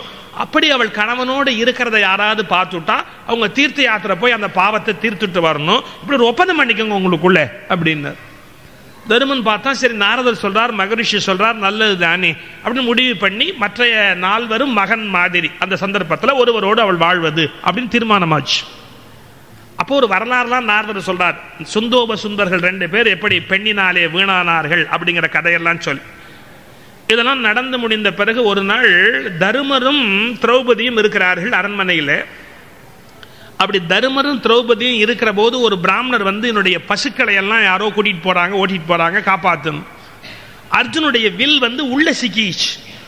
தருமரும் திரௌபதியும் இருக்கிறதுக்கு உள்ள ஓடி போய் அந்த வில்லை எடுத்துக்கிட்டு நேரா வந்து அந்த மற்றவங்களெல்லாம் விரட்டி அந்த பசுக்குலத்தை மீட்டு கொடுத்தான் அர்ஜுனன். ஆனா அண்ணனும் அண்ணியும் இருக்கிற இடத்துக்கு உள்ள வந்துட்டான். உடனே தருமரை நமஸ்காரம் பண்ணி சொன்னா, நமக்குள்ள இருக்க ஒப்பந்தத்தின்படி நான் ஒப்பந்தத்தை மீறி விட்டதால நான் தீர்த்த யாத்திரை போய் என் பாவத்தை தீர்த்துக்கணும், எனக்கு அனுமதி கொடுங்கள் அப்படி. தருமர் கூட சொன்னார், நீ எனக்கு மகன் மாதிரிடா, அதனால என்ன இப்ப கட்டு போச்சுன்னு. இல்ல இல்ல, நாரதர் சொல்லி இருக்கிறார் நான் தீர்த்த யாத்திரை போகணும். அவன் ஏன் தீர்த்த யாத்திரை போனாங்கிறதா சுவாரஸ்யமான சமாச்சாரம். அப்படி தீர்த்த யாத்திரை போற போதான் நிறைய கல்யாணம் பண்ணிட்டான். அவன் தலையில் அப்படி எழுதி இருக்கான், விட முடியுமா? அவனுக்கு அவனை மாதிரி ஒரு அதிர்ஷ்டசாலி உலகத்தில் கிடையாது. ஏன்னா எந்த ஊருக்கு போனாலும் ஒன்று, ஒரு ஹீரோ எந்த ஊருக்கு போனாலும் அந்தந்த ஊரில் ஒன்று ஒன்று கரெக்டாக அவனுக்கு ரெடியாக மாலையோட காத்திருக்கும். அப்படி அதிர்ஷ்டம் யாருக்காவது வருமா? அவன் தான் உலகம் சுற்றும் வாலிபன், நாடோடி மன்னன். எங்கே போனாலும் அவனுக்குன்னு ஒரு தனி செல்வாக்கு தான். எங்கே போனாலும் ஊரில் ஒன்று ஒன்று. அப்படியே அவன் யாத்திரை இல்லை, அதெல்லாம் கதையை சொல்றது நோக்கம் இல்லை. நிறைய ஊர்களுக்கு வருகிறான் அர்ஜுனன். அங்கங்கே இப்போ நாகலோகம் மாதிரி பல லோகங்களுக்கு போய் பல பெண்களை திருமணம் பண்ணி கொள்றான். ரொம்ப முக்கியமான திருமணம் என்னன்னா, கிருஷ்ணனுடைய தங்கை சுபத்ராவை கல்யாணம் பண்ணிட்டு. கிருஷ்ணனுடைய தங்கை சுபத்ரை, பலராமர், கண்ணன், அவங்க தங்கை சுபத்ரை அந்த ஊருக்கு எப்படி வந்தா? அர்ஜுன சன்னியாசி வடிவத்தில் வந்திருக்கிறான். இந்த பலராமனுக்கு விளங்கலை, அவன் யாரோ ஒரு சன்னியாசின்னு நினைச்சு கையில காலெல்லாம் விழுந்து அவனை மாலை போட்டு ஊருக்கு கூட்டு வரான். கிருஷ்ணன் சிரிக்கிறான், திருட்டு சன்னியாசி. அவனுக்கு தெரியும் நம்ம க்ளோஸ் ஃப்ரெண்டு, நம்ம குடும்பத்தையே க்ளோஸ் பண்ண வந்திருக்கிறான் அப்படின்னு அவனுக்கு தெரியும். சிரிக்கிறான் கிருஷ்ணன். அவன் பலராமன் சொல்றான், அண்ணா பார்த்து கும்பிடுன்னா, நல்லவன் யாரு கெட்டவன் யாருன்னு தெரியாம நீ பாட்டு கும்பிட்டுக்கிட்டே இருக்கிறீ. இல்லப்பா, சாமியார்னா கும்பிட வேண்டியதுதான். இந்த பைத்தியக்காரத்தை அன்னைக்கு ஆரம்பிச்சுட்டான் பலராமன். அதெல்லாம் கும்பிட வேண்டியதுதான். அப்ப நீ இப்ப கும்பிடுவேன், அப்புறம் வருத்தப்படுவேன் நான் கிருஷ்ணன். அதெல்லாம் இல்லை, இந்த சன்னியாசி முகத்தில் அப்படியே தேஜஸ் எப்படி பொங்குது பார், அப்படியே கண்ணில் ஒளி வருது பார். அப்படியே பலராமன் புகழான், சிரிக்கிறான் கிருஷ்ணன். அப்புறம் இவங்கெல்லாம் வேற ஒரு ஊருக்கு போகிறார்கள். அப்போ இந்த சன்னியாசிக்கு பணிவிட பண்ணணும். பலராமன் பாருங்க கிறுக்குத்தனமா யோசிச்சான், நாமெல்லாம் போற போது இவருக்கு யாரு கைங்கரியம் பண்ணுவான்? தங்கை சுபத்திரையை கூப்பிட்டா இந்த சாமியாருக்கு பணிவிட பண்ணணும்னா இது வேண்டாத வேலை. சுபத்திரையை அப்பவும் சொல்றான் கிருஷ்ணன், பரவாயில்ல, இது வந்து ரொம்ப விபரீதமா போய் முடியும், நான் சொன்னா கேளு. ஒரு இளம் சன்னியாசியா இருக்கான், இவங்கிட்ட நம்ம தங்கை சுபத்திரையை இங்க விட்டுட்டு போறது தப்பா போயிடும், வேண்டாம் நான் கிருஷ்ணன். கேட்கல பலராம், சச்சே நம்ம தங்கை எவ்வளவு ஒழுக்கமானவள், அந்த சன்னியாசி எவ்வளவு மேன்மையானவர், அதனால என்ன தப்புன்னுட்டான். நீங்க பழைய காலத்துல சில மரபுகள்லாம் நம்ம வச்சோம் பாருங்க. ஏன் அப்படியே ஆம்பளையும் பொம்பளையும் பேசினா என்ன, இன்னைக்கு பெண்கள் குழந்தைலாம் கோபப்படுது. நீங்களாம் எங்களை சந்தேகப்படுறீங்க, தப்பா சொன்னிக்கிறீங்க, நாங்களாம் ஃப்ரெண்ட்ஸாக தான் பழகுறோம். நான் என்ன சொல்றேன், எல்லாம் கரெக்ட், அறிவுபூர்வமாக யோசிச்சா ரொம்ப கரெக்ட். ஆனால் எப்பவுமே அறிவு வேலை செய்யாது. இது ஒன்று நீங்கள் புரிஞ்சுக்கணும். அறிவுபூர்வமாக யோசிச்சா எல்லாம் கரெக்ட், ஆனால் எப்பவுமே அறிவு வேலை செய்யும் சொல்ல முடியாது. எப்பவாவது அறிவு ஆஃப் ஆச்சுன்னு வச்சுங்க, பிரச்சனை தான். நம்ம ஏன் ஒரு பிரச்சனையை வரவழைக்கணும்னு தான் பெரியவங்கலாம் பயப்படுறோம். பொன் குழந்தை சொல்லுவோம் பழகாதே பேசாதே அப்படி, பெரிய இஷ்யூவாக எடுத்துக்கோ. அதுக்கு பாட்டு இன்னும் எங்கள் மேலே நம்பிக்கை இல்லையா, ஸ்கூலுக்கு போதுங்க குழந்தைங்க லேட்டாக வருது, நம்ம கேட்போமா இல்லையா, என்னாச்சு ஏன் லேட்டு, 6 மணி ஆகுது 6:30 மணி ஆகுது ஏன் லேட்டு அப்படின்னா, அந்த பொன் குழந்தை சொல்லும், அந்த தடிமாடு மட்டும் 7 மணிக்கு வரான். யார்? அவங்க அண்ணன். அந்த தடிமாடு மட்டும் 7 மணிக்கு வரான், அவனை மட்டும் நீ ஒன்றும் கேட்க மாட்டேங்கிற, என்ன மட்டும் ஏன் இவ்வளோ கேள்வி கேட்குற அப்படின்னு. அதான் தடிமாடுன்னு முடிவு பண்ணிட்டோம்ல, அப்புறம் என்ன, மாடு 5 மணிக்கு வந்தான்னு 5 மணிக்கு வந்தான்னு நீ எதை முடிவு பண்ணிட்டல. ஏன்னா ஒரு ஆபத்துன்னு வந்தா யாருக்குங்க பெரிய சிக்கல் வருது. நாளைக்கு பையனை என்னைக்கு வேணாலும் மார்க்கெட்ல வெளியே வித்துடல, பெண்ணை மார்க்கெட் பண்ணது எவ்வளவு கஷ்டம். அந்த பயம் பெற்றவங்களுக்கு இருக்குதானே செய்யும். அது இந்த பொன் குழந்தைங்க உணரவே மாட்டேங்க. ஏன் எங்களுக்கு தெரியாது, எங்களுக்கு உலகம் தெரியாது. தெரியுமா, ஆனா உலகத்தை பத்தி உங்களுக்கு தெரியாது. உங்களை பத்தி எங்களுக்கு நல்லா தெரியும், ஆனா உலகம் உங்களுக்கு தெரியாது. எவ்வளவு கொடுமை தெரியுமா. கிருஷ்ணன் வான் பண்றான், சுபத்திரையை விட்டுட்டு போக வேண்டாம் அப்படின்னு. பலராமன் இல்ல இல்ல அதனால என்ன, சுபத்திரையை விட்டுட்டு போறான். சுபத்திரை பணிவிட பண்றா அந்த சன்னியாசிக்கு. அவளுக்கு தெரியாது இவன் சன்னியாசி யார், எந்த ஊர்ல இருந்து வரேன்னா. நான் நிறைய ஊருக்கு போயிட்டு வந்தேன் அப்படின்னா. அப்போ மெதுவா கேட்கிறா, எல்லா ஊருக்கும் போயிருக்கிறியே, காண்டவ பிரஸ்தம் போயிருக்கிறியான்னு. அது நான் பார்க்காத ஊரா, நான் எவ்வளவு நாள் அங்கே இருந்திருக்கிறேன் எனக்கே தெரியும்.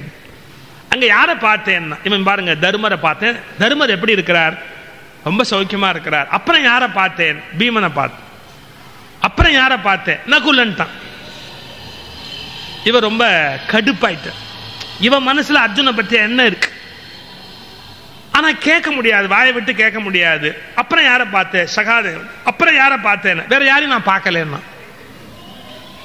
நீ என்ன சன்னியாசியா இருக்கிற, ஊரே புகழுது ஒருத்தர், அவரை பார்க்காம வந்திருக்கிறீ, அவரை நீ பார்த்துக்க கூடாது. அப்பதான் சொன்னா, நான் எப்படி அவரை பார்க்க முடியும்னா. ஏன்னா என்னால் அவரை பார்க்கவே முடியாது, நான் எப்படி அவரை பார்க்க முடியும், என்னால் பார்க்கவே முடியாது. அப்படியே சுபத்திரைக்கு தான் யாருன்னு அறிமுகப்படுத்தின உடனே அவர்கள் நினைந்தது நிறைவேறியது. சுபத்திரையை கல்யாணம் பண்ணிவிட்டார் அர்ஜுன். கல்யாணம் பண்ணி தேர்ல ஏற்றி அந்த ஊரை விட்டு புறப்பட்டு வருகிறான். தேர்ல ஏற்றி கொண்டு சுபத்திரைய காவலுக்கெல்லாம் வச்சிருக்கான். எல்லாத்தையும் தாண்டிட்டு அர்ஜுனன் தேர்ல ஏறி கொண்டு வருகிறான். அப்பதான் செய்தி போய் பலராமனு கிருஷ்ணனும் அங்கேருந்து வருகிறார்கள். பலராமனுக்கு ரொம்ப கோபம், புடி அந்த அர்ஜுனனை கொல்லு அப்படின்னா. அப்பதான் கிருஷ்ணன் சொன்னா, காரியத்தை கெடுத்ததே நீதான், நான் உன்ட்ட அப்பலேருந்து அடிச்சு சொன்னேன்னு நீ கேட்கல. சரி, இப்போ என்ன குடிமொழிக்கு போச்சு, அவனும் அத்தை மகன் தான், அதனால உறவு முறையில் ஒன்றும் பெரிய தவறு கிடையாது, நடந்து போச்சு, பேசாம. ஆனா பலராமனால தாங்க முடியல, எனக்கு இந்த அர்ஜுனன் நம்பிக்கை துரோகம் பண்ணிட்டான், அவனை என்ன பண்றான் பார். நீங்க இந்த கதையிலேயே ஒரு பெரிய ஆச்சரியம், கண்ணன் அர்ஜுனனை ஆதரித்த காலத்திலும் பலராமன் துரியோதனனை தான் ஆதரிச்சான். பலராமன் மனசு முழுக்க துரியோதனம் பக்கத்துல தான் கடைசி யுத்தம் வரைக்குமே இருந்ததுங்க. அதுக்கு ஒரே காரணம் இதுதான், நம்ம குடும்பத்துல ஏமாத்திவிட்டான் இந்த பையன் அப்படிங்கிற கோபம் அர்ஜுனன் மேல கடைசி வரைக்கும் இருந்தது பலராமனுக்கு. ஆனா ஏன் தலையிடல அப்படின்னா, கண்ணன் அர்ஜுனனை ஆதரிக்கிறான், நம்ம தம்பி, நாம போய் இதுல ஒண்ணு குழப்பக்கூடாது அப்படிங்கிறதுக்காகவே பலராமன் தலையிடாம கடைசி வரைக்கும் இருந்தான். ஆனா மானசீகமா அவன் துரியோதனை தான் நேசிச்சானே ஒழிய இவனை நேசிக்கிறதுக்கு தயாரா இல்லை அர்ஜுன். சுபத்திர கல்யாணம் முடிந்தது. இப்ப அர்ஜுனுக்கு தான் பெரிய சிக்கல். சுபத்திரையை கல்யாணம் பண்ணி கூட்டிட்டு வரான், யார்கிட்ட, பாஞ்சாலி கிட்ட கூட்டிட்டு வரான். அவ ஏத்துக்கணுமே, அவ ஒரு சொல் சொன்னா அப்படியே பலிக்கும். பாஞ்சாலிக்கு நெருப்பு மாதிரி வாய். இப்ப அர்ஜுனன் இந்த சுபத்திரை அழைச்சிட்டு பாஞ்சாலி காலில் விழுந்து, இவதான் என்னுடைய லேட்டஸ்ட் ஒய்ஃப் அப்படின்னு வச்சுங்க. அவ திரும்பி பார்த்து ஒரு சாபம் கொடுத்தானா பசுமா போயிடுவா சுபத்திரா. அவ்வளவு பவர்ஃபுல்லான லேடி பாஞ்சாலி. அதுக்காக சொன்னா, முதல்ல நீ என்ன பண்ற, கழுத்துல தாலியோட நேரா போய் அவ காலில் விழுந்து கும்பிடு, பாஞ்சாலி காலில் விழுந்து கும்பிடு. அப்படி காலில் அந்த தாலி, புது தாலி தெரிய நீ விழுந்து கும்பிட்ட உடனே அவ யாரா இருந்தாலும் ஆசீர்வாதம் பண்ணுவா. அப்படி ஆசீர்வாதம் பண்ணதுக்கு அப்புறமா நீ யாருங்கிற விஷயத்த சொல்லுன்னா. சுபத்திர போனா நேரா கழுத்துல தாலியோட பாஞ்சாலி காலில் விழுந்து கும்பிட்டா, அம்மா தீர்க்க சுமங்கலியாரு, சௌக்கியமா இரு, புருஷனோட சந்தோஷமா இரு. அது சொன்ன உடனே அவ சொன்னா, புருஷன் யாருன்னு சொன்னாலும் இந்த வாழ்த்து பலிக்குமான்னா. புருஷன் யாருன்னு சொன்னாலும் இந்த வாழ்த்து பலிக்குமா? யாரா இருந்தா என்னம்மா, நல்லா இரு அப்படின்னா. வேற யாரும் இல்லை, அர்ஜுனர் தான் கணவர்னா. திரௌபதி பார்த்தா, இனிமே வாழ்த்தை திருப்பியா வாங்க முடியும், சரி பரவாயில்ல சௌக்கியமா இருந்து. இதெல்லாம் டெக்னிக். அந்த பிரச்சனையை எப்படி சமாளிக்கிறது அப்படிங்கிறதுக்கு ஒரு டெக்னிக். அப்புறம் தான் சுபத்திரனுடைய கருவிலே இளம் சூரியனை போல உதயமானவன் தான் அபிமன்யு. அந்த சுபத்ராவுடைய கருவிலே உருவான. அப்புறம் பாண்டவர்கள் எல்லாருக்கும் ஒவ்வொரு குழந்தைகள் அந்த தாயினுடைய கருவிலே உருவாகிறார்கள். இதுக்கு நடுவுல காண்டவ வனம். அந்த வனம் மரம் செடி கொடிகளால ஆனது. அக்னி கடவுள் ஒரு நாள் இந்திரன் கிட்டையும் அர்ஜுனன் கிட்டையும் கேட்கிறான், நான் பசியா மந்தமா இருக்கிறேன், இந்த வனத்தை எரிக்கணும், எனக்கு அனுமதி கொடுங்கன்னு கேட்டு வனத்தை எரிச்சு, அது ஒரு பெரிய கதை, நான் சுருக்கமா சொல். வனத்தை எரிச்சு அதுல மயன் ஒருத்தனை மட்டும் அர்ஜுனன் தப்ப வச்சான். அந்த மயன் தப்பினான். அந்த காண்டவ வனத்தை அக்னி பசியாறு எரித்து முடிச்சான். இதெல்லாம் முடிந்த பிறகு, அந்த வனமே எரிந்து சாம்பலான பிறகு, தப்பின மயன் அர்ஜுனன் கிட்ட சொல்றான், நான் உனக்கு ஏதாவது செய்யணும், நீ என்னை காப்பாத்தின, நான் உனக்கு என்ன செய்யட்டும்? அப்ப கண்ணன் சொன்னா, ஒரு நல்ல சபா மண்டபம் கட்டு, உங்களுக்கு இருக்கிறதுக்கு ஒரு அருமையான அரண்மனை ஒண்ணு கட்டு, ஒரு சபை கட்டு, அது அழகா தேவலோகத்து வேலைப்பாடோட இங்க கட்டு அப்படின்னா ஒரு நல்ல அரண்மனை சபா மண்டபத்தோடு மயன் நிர்மாணித்து கொடுத்தான். இது அருமையான சபை உருவாயிடுச்சு. இந்த சபையில மண்டபம் கட்டிய பிறகு கிரகப்பிரவேசம் பண்ணணும். அந்த கிரகப்பிரவேசத்துக்கு எல்லா அரசர்களையும் அழைச்சிருக்கிறான் தருமன். அந்த சபா மண்டபத்துக்கு நாரத மகரிஷி வந்தவர் மண்டபத்தெல்லாம் அப்படியே சுற்றி பார்த்துட்டு, அப்பா நான் இது மாதிரி சபை எங்கேயுமே பார்த்ததில்லை. அப்போ அவர் சொன்னாராம், நான் இந்திர சபை, யம சபை, குபேர சபை, நாரதர் பார்க்காத ஒரே சபை சட்டசபை. ஏன்னா அங்க அவரை விட பெரிய ஆள்லாம் உட்கார்ந்துருக்காங்கன்னு அவருக்கு தெரியும். அதனால அவர் அங்க மட்டும் போறதே கிடையாது. நான் இந்திர சபை, யம சபை, குபேர சபை, வருண சபை, எல்லா சபையும் பார்த்துருக்கிறேன். பட் இந்த மாதிரி ஒரு சபை நான் பார்த்ததே இல்லை, ரொம்ப அழகா கட்டியிருக்கிறேப்பா, ரொம்ப அழகா கட்டியிருக்கிறேன். நாரத மகரிஷி சபையெல்லாம் அப்படி சுத்தி பார்த்துட்டு தர்ம மகாராஜா பக்கத்துல உட்கார்ந்துட்டு 2 கேள்வி கேட்டார் பாருங்க. இந்த கேள்வி ரொம்ப அருமையான கேள்வி. அப்பா தரும, உன்னுடைய செல்வத்துக்கு நோய் வராமல் இருக்கிறதா? உன்னுடைய பணத்துக்கு நோய் வராம இருக்கா அப்படின்னு. தருமனுக்கு புரியல, பணத்துக்கு என்ன நோய் வரும்னா, பணத்துக்கு என்ன நோய் வரும்? இல்லப்பா, பணத்துக்கு ஒரு வகையான நோய் வரும். என்ன? தின்னாமை, பிறரை தின்ன விடாமை. பணத்துக்குன்னு ஒரு வியாதி என்னன்னா, அவனும் திங்க மாட்டான், அடுத்தவனையும் திங்க விட மாட்டான். யாரு? பணம் சேர்க்கணும்னு வெறியோடு இருக்கிறான் பாருங்க, அவனும் திங்க மாட்டான், யாரையும் திங்க விட மாட்டான். இதுதான் உண்மை. சில பேர் எப்படி காசு சேர்ப்பான்னா, அடுத்தவன் செலவுல காப்பி குடிச்சே காப்பி சேர்ப்பான். அப்புறம் கொஞ்சம் நாள் ஆச்சுன்னு வச்சுங்க, அவனையும் குடிக்க விடாம அந்த காசை நாம கொண்டு போலாமான்னு பார்த்து அவனும் குடிக்க மாட்டான், அடுத்தவனையும் குடிக்க மாட்டான். உண்மையா இல்லையா? செல்வத்துக்கு நோய் வரும். தின்னாமை, பிறரை தின்ன விடாமை, இதெல்லாம் அற கருத்துக்கள் பாரதத்துக்குள்ள. ஒரு துணிக்கடை முதலாளி, அந்த துணிக்கடை முதலாளி 12, 1 மணி, 1:30, 1:45 மணி, 2 மணி ஆக போகுது. சரி, கடையை மூடிட்டு வீட்டில் போய் சாப்பிட்டுட்டு 5 மணிக்கு வந்து திறக்கலாம் கடையை அப்படின்னு நினைச்சுக்கிட்டு அந்த கடையில் வேலை பார்க்குற பயலே, டேய் இங்க வா, அந்த ஷட்டரை போடு, எல்லாம் போகலாம், லைட் எல்லாம் ஆஃப் பண்ணு அப்படின்னு சொல்லிட்டு அந்த கல்லாலேருந்து முதலாளி எந்திரிக்கிறார். ஒரு 1:45, 2 மணி மத்தியானம் சாப்பிட போகலாம் அப்படின்னு. அந்த எந்திரிக்கும் போது ஒரு கல்யாண கோஷ்டி பர்ச்சேஸுக்கு உள்ள வந்துருச்சுன்னு வச்சுங்க, எந்த முதலாளியாவது எல்லாம் போயிட்டு 5 மணிக்கு வாங்க சொல்வார? ஏய், ஃபேனை போடு, லைட்டை போடு, வாங்க வாங்க எல்லாம் உள்ள வாங்க, உள்ள வாங்க, உள்ள வாங்க அப்படின்னு எல்லாரையும் கூப்பிட்டு உட்காந்து வச்சு எல்லாத்தையும் எடுத்து காட்டுங்க, பார்க்கட்டும் பார்க்கட்டும் பார்க்கட்டும் அப்படிங்கிறா. 2 மணி பசி வந்த நேரம், சாப்பிட போல. ஏன்? காசு எவ்வளவு வரும் பணம்? இல்லை, என்ன கொடுமைன்னா, இந்த முதலாளிக்காவது பசி சமயத்தில் வரும், வராம இருக்கும். அந்த கடையில் வேலை பார்க்குறான் பாருங்க சின்ன பையன், அவனுக்கு பசி எப்பவோ வந்துருச்சு. இந்த முதலாளி என்னன்னா, அவனும் திங்க மாட்டான், அவனையும் திங்க விட மாட்டான். ஒரு டீ வேணா குடிச்சுக்கோ அப்படின்னு சொல்லி டீயை வாங்கி கொடுத்து அவன் பசியையும் கெடுத்து அவன் இனிமே சாப்பிட முடியாதபடி பண்ணிட்டு, இப்ப என்னன்னா, இந்த பணம் சம்பாதிக்கும் வெறி உடையவர்கள் தானும் உண்ணுவது இல்லை, பிறரையும் உண்ண விடுவதில்லை. அப்ப செல்வத்துக்கு ஒரு நோய் வருகிறது, தின்னாமை, பிறரை தின்ன விடாமை. இதை கேட்கிறார் நாரதர். அப்பா, உன் பணத்துக்கு இந்த நோய் வந்து விட்டதா அப்படி? இல்ல வேலை சுவாமி, நல்ல வேலை எனக்கு வரல, நானும் சௌரியமா சாப்பிடுறேன், என்னை சுத்தி இருக்கிற எல்லாரும் சந்தோஷமா சாப்பிடுகிறார்கள், நான் சாப்பாட்டுக்கு ஒரு குறையும் வைக்கலைன்னா. ரொம்ப நல்லது, ரொம்ப நல்லது. அடுத்த கேள்வி கேட்டார். என்னன்னா, நீ அறத்துக்காக பொருளையோ பொருளுக்காக அறத்தையோ அழிக்கிற மோசமான அரசாட்சி செய்கிறாயான்னு. இது ரொம்ப யோசிக்க வேண்டிய இடம். அறத்துக்காக பொருளையோ பொருளுக்காக அறத்தையோ அழிக்கிற மோசமான அரசாட்சி செய்கிறாயான். எனக்கு முதல்ல மகாபாரதம் படிக்கிற போது இந்த இடத்தை எப்படி விளங்கிக்கிறதுன்னு திருப்பி திருப்பி திருப்பி திருப்பி யோசிச்சேன். அது என்ன, அறத்துக்காக பொருளை அழிக்கிறது, பொருளுக்காக அறத்தை அழிக்கிறது. எனக்கு ரொம்ப நேரம் கழிச்சு தான் அதுக்கு உண்மை விளங்குச்சு. ஒரு கவர்மெண்ட் வந்து அறம் அல்லது தர்மம் பண்றேன்னு சொல்லி கவர்மெண்ட் கஜானா இருக்கிற பணத்தை எல்லாம் அள்ளி வெளியே விடக்கூடாது. அதெல்லாம் கவர்மெண்டோட வேலை இல்லை. அதாவது தான தர்மங்கள்லாம் பண்ண வேண்டியது யாருடைய வேலைன்னா தனி மனிதனுடைய வேலை. ராஜா சொந்த சொத்தை எடுத்து வெளியே கொடுக்கணுமே ஒழிய வரிப்பணம் வாங்கி வச்சிருக்கான் பாருங்க, அதை எடுத்து வேட்டு விடக்கூடாது. தானம் தர்மம் எல்லாம் கொடுக்கக்கூடாது. ஏன்? மக்களை கசக்கி பணத்தை வாங்கி அது என்ன தானம் என்ன தர்மம் என்ன? அவனுக்குன்னு சொந்த பணம் வச்சிருக்கான் பாருங்க, அதுல தான தர்மம் பண்ணலாம். ஆனா கவர்மெண்ட் பணத்தை எடுத்து பண்ணக்கூடாது. இது வந்து ஒரு பெரிய ஆச்சரியமான விஷயம். அறத்துக்காக பொருளை அழிக்கக்கூடாது. இப்ப பாருங்க, நான் வந்து ஓப்பனா பேசுறேன். எனக்கு வந்து கட்சி சார்பெல்லாம் கிடையாது, சொல்ல வேண்டியது பொதுவா சொல்லணும். என்னன்னா, நம்ம எல்லா கவர்மெண்ட்டும் ரொம்ப சிரமப்படுறதுக்கு என்ன காரணம்னு கேட்டா, சாப்பாடு போட்டுக்கிட்டே உட்கார்ந்துருக்காரு.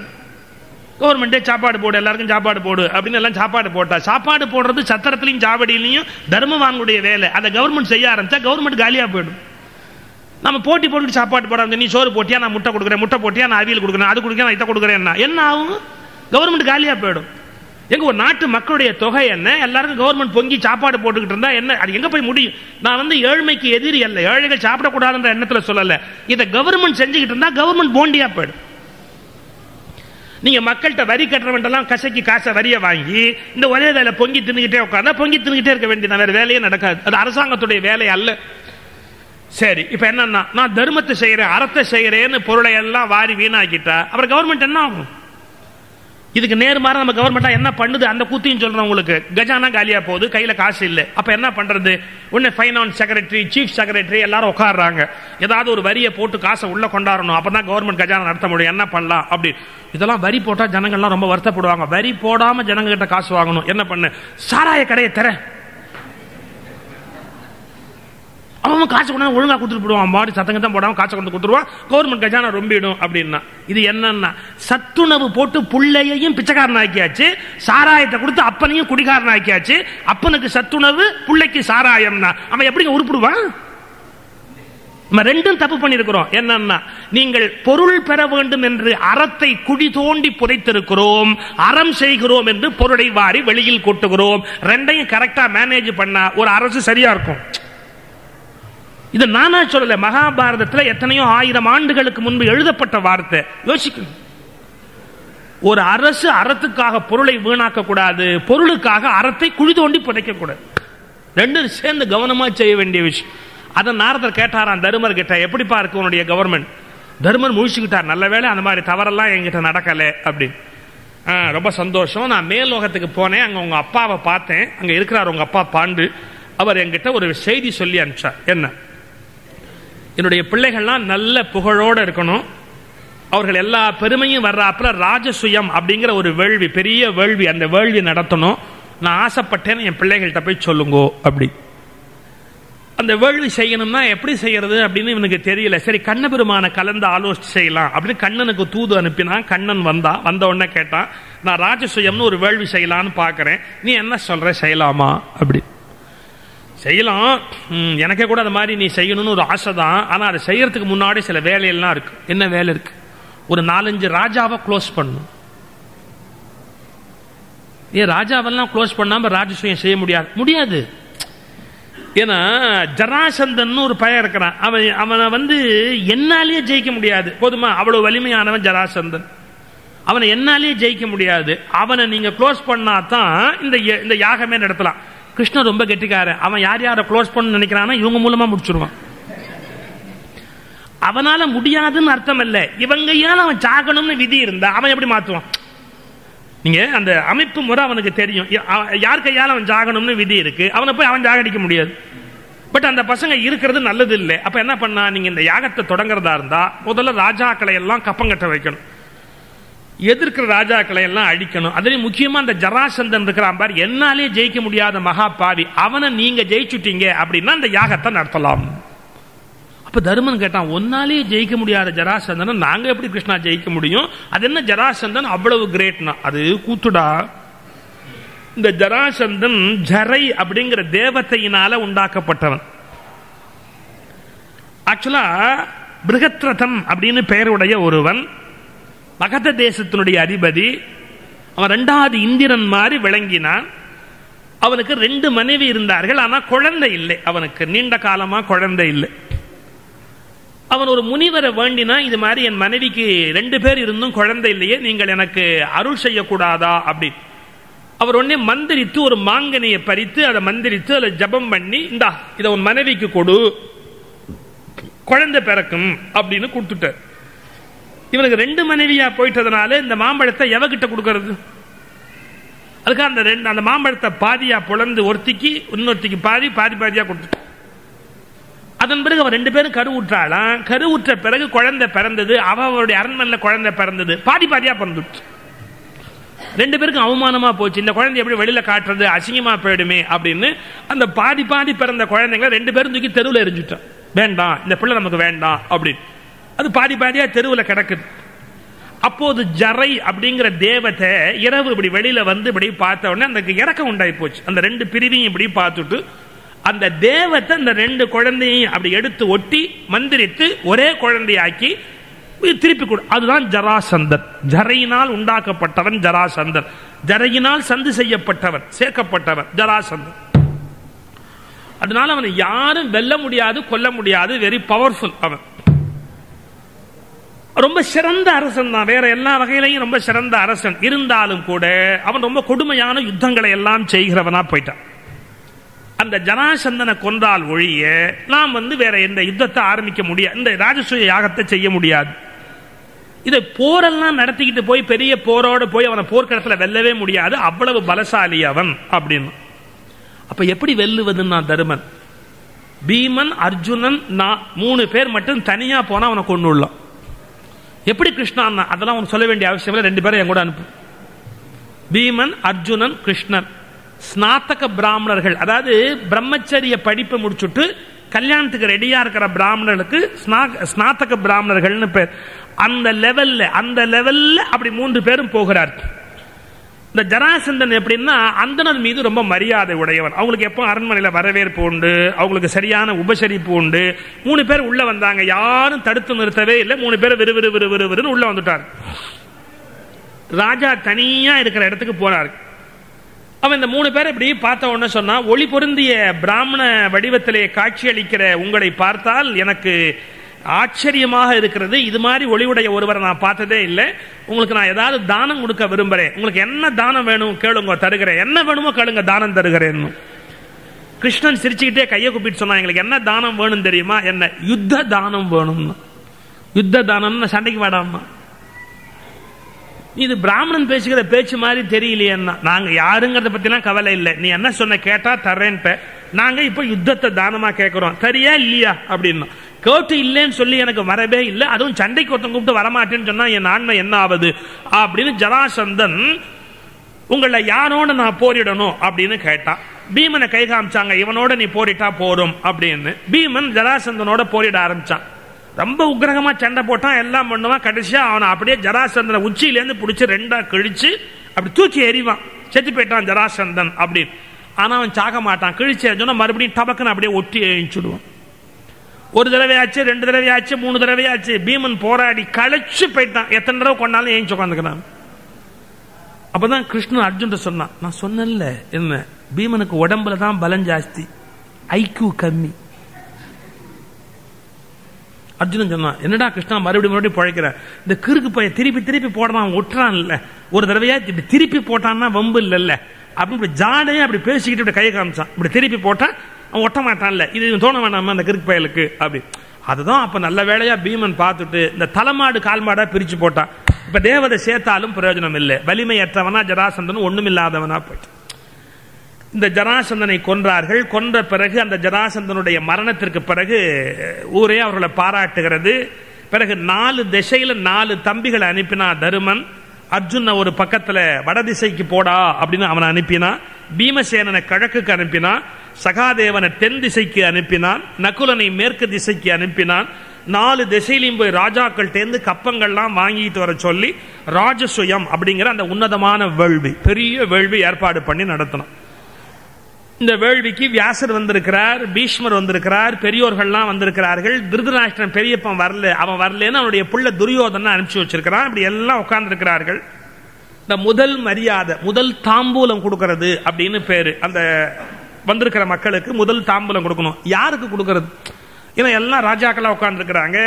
மாத்திக்கிட்டு கொடுத்துட்டா பெரிய பிரச்சனையா போயிடும். யாரை முதல்ல கும்பிடணும், யாருக்கு மரியாதை கொடுக்கணும்னு. பீஷ்மர் தானே பெரியவர் வயசுல. அவர்கிட்ட போய் தருமன் கேட்டான், தாத்தா நான் யாருக்கு இங்க முதல் தாம்பூலம் கொடுத்து மரியாதை பண்ணணும் அப்படி. அப்ப பீஷ்மர் சொன்னார், இது ஏண்டா என்ன கேட்கிற, இங்க இருக்கிறதுலயே கிருஷ்ணனை விட பெரிய ஆள் உலகத்துல இல்ல, ரொம்ப மேன்மையானவன் கிருஷ்ணன், தெய்வீகமானவன், முதல் தாம்பூலம் அவனுக்கு கொடு அப்படின்னு. தருமன் நியாயமா நினைச்சான், நமக்கெல்லாம் ரொம்ப வேண்டியவன் கிருஷ்ணன் தானேன்னு வெத்தலை பார்க்க போச்சு. ரொம்ப கோபத்துல சொன்னான், எப்படி இந்த மாதிரி காரியத்தை செய்யலாம். உடனே தருமன் சொன்னா, நான் என்ன தப்பு பண்ணிட்டேன் சிசுபாலா, நம்ம எல்லாம் ஒருத்தருக்கு ஒருத்தர் உறவா இருக்கிறோம். கண்ணன் நம்முடைய உறவை தாண்டியும் மேன்மைக்குரியவனா இருக்கிறான், மரியாதைக்குரியவனா இருக்கிறான். எனவே அவனுக்கு அந்த மரியாதையை செய்யலாமே நான் செஞ்சேன் அப்படின்னா. நீ பேசாத அப்படின்னு தருமன் அவமதிக்க ஆரம்பிச்சான் பாருங்க. அது சரி, நீ இருக்கிறதுலயே கோழை, வீரம் இல்லாதவன், அது மட்டுமல்ல நீங்க எல்லாம் முறையா அப்பா அம்மாவுக்கு பிறந்த பிள்ளைங்க இல்லை, அவன் அவமானப்படுத்துறான். நீ யோசனை யாரை கேட்ட தெரியுமா? ரொம்ப உலகத்திலே இல்லாத யோசனை யாரை கேட்ட தெரியுமா? இந்த பீஷ்மனை கேட்ட. பீஷ்மன் யார் தெரியுமா? கங்கையினுடைய மகன். கங்கை என்ன தெரியுமா? மேலிருந்து கீழே பாய்கிற தண்ணீர், எப்போதும் கீழான யோசனை உடையது தண்ணீர். அந்த கீழான கீழ்மகன் பீமன் யோசனை சொல்லிட்டான் பீஷ்மன். இப்ப இவனையும் இன்சல்ட் பண்ணா, பீஷ்மனையும் இன்சல்ட் பண்ணா. இதோட நிறுத்தல. இப்பேற்பட்ட நீங்கள் யாரை மதிச்சீங்க தெரியுமா உலகத்திலேயே? என்னன்னா, பெத்த தாய் தகப்பன்ற வளராம அனாதையா வளர்ந்து யாருக்கிட்டயோ வளர்ந்து ஆடு மாடு மேய்க்கிற பையன் உங்களுக்கு ஒஸ்தியா போயிட்டான், அவனுக்கு முதல் மரியாதை கொடுத்தீங்க. கேட்டவன் கருவில் குற்றமுடையவன், யோசனை சொன்னவன் பிறப்பில் குற்றமுடையவன், இவர்களால் மதிக்கப்பட்டவன் வாழ்வில் குற்றமுடையவன். இது குற்றமுடையவர்களுடைய கூட்டாக போய்விட்டது. அவ்வளவுதான். பீமனுக்கு கோவம் வந்துருச்சு. சிசுபாலா, எங்களை என்ன வேணாலும் சொல்லு, பீஷ்மரை குறைச்சு பேசாத, கண்ணனை குறைச்சு பேசாத, நீ பேசினா உன் தலை உருளும் அப்படின்னு. சிசுபாலன் பீமனை பார்த்தான், எங்க தைரியம் இருந்தா என்கிட்ட சண்டைக்கு வான். கிருஷ்ணன் பீமனை பார்த்தான், நீ உட்கார்ற, நீ பேசாம உட்கார். நான் என்ன தானே கேவலப்படுத்துறான், பண்ணிட்டு போறான், உனக்கு என்ன வந்து நீ உட்காரு அப்படின்ட்டு சும்மா இல்லாம 1 2 3 எண்ணிக்கிட்டே இருந்தான். ஒன்னும் புரியல பீமனுக்கு. என்ன கிருஷ்ணா எண்ணுகிறேன்னா, அதெல்லாம் அப்புறம் சொல்ற, கொஞ்சம் சும்மா. என்னென்ன கிருஷ்ணனை பேசக்கூடாதோ அவ்வளவு வார்த்தை பேசுறான் சிசுபால். இந்த இடத்துல ஒரு 2 3 அழகான பாட்டு பாருங்க. கண்ணன் என்னென்ன பெருமையா லீலைகள் செஞ்சானோ அது அவ்வளத்தையும் அவமானமா பேசணும். நீங்க கண்ணனுடைய மேன்மை என்ன, கிருஷ்ணாவதாரத்துடைய மேன்மை என்ன அப்படின்னா, நாமெல்லாம் எந்த கடவுளை பார்த்து கடவுள் கடவுள்னு பயப்படுறோமோ அவன் ஆடு மாடு மேய்ச்சு பாலும் வெண்ணையும் திருடி எளிமையா நம்ம கிட்ட வந்தது தானே பெருமை. ரொம்ப அலட்டிக்காம பெருமையா தன்னை கர்வமா நினைச்சுக்காம ரொம்ப எளிமையா வந்தது தானே பெருமை. அதை புரிஞ்சுக்காம இந்த பையன் பேசுறான், ஆடு மாடு மேய்க்கிறவன் வெண்ணெய் திருடினவன் திருட்டு பைய, இவனுக்கா மரியாதை அப்படின்னு. ஏன் சார் கிருஷ்ணனுக்கு வெண்ணெய் என்ன கிடைக்காதா? அவன் பார்க்கடல்லையே படுத்திருக்கிறவன் பால் வேணும்னா அவனுக்கு என்ன கிடைக்காதா?